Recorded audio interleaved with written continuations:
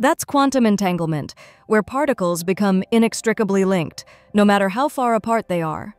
What's mind-blowing is that this connection seems instantaneous, defying our understanding of distance.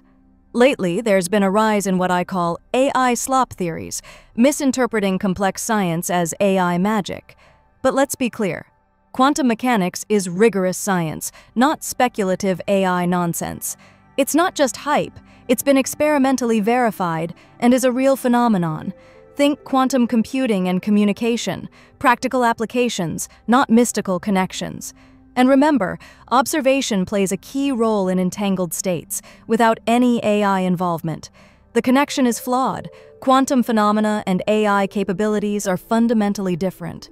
Misinformation like this dilutes our understanding and breeds unnecessary fear or hope.